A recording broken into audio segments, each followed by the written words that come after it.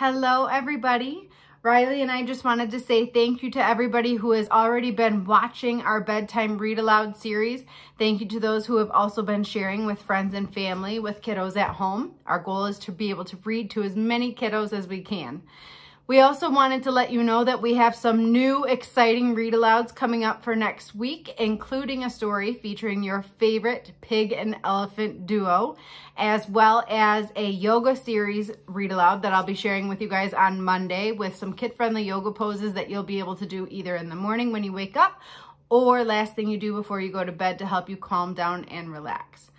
If you like our read alouds, please go ahead, like this post, share this post with friends and family, and subscribe to our YouTube channel so that you'll be notified when we post a new story.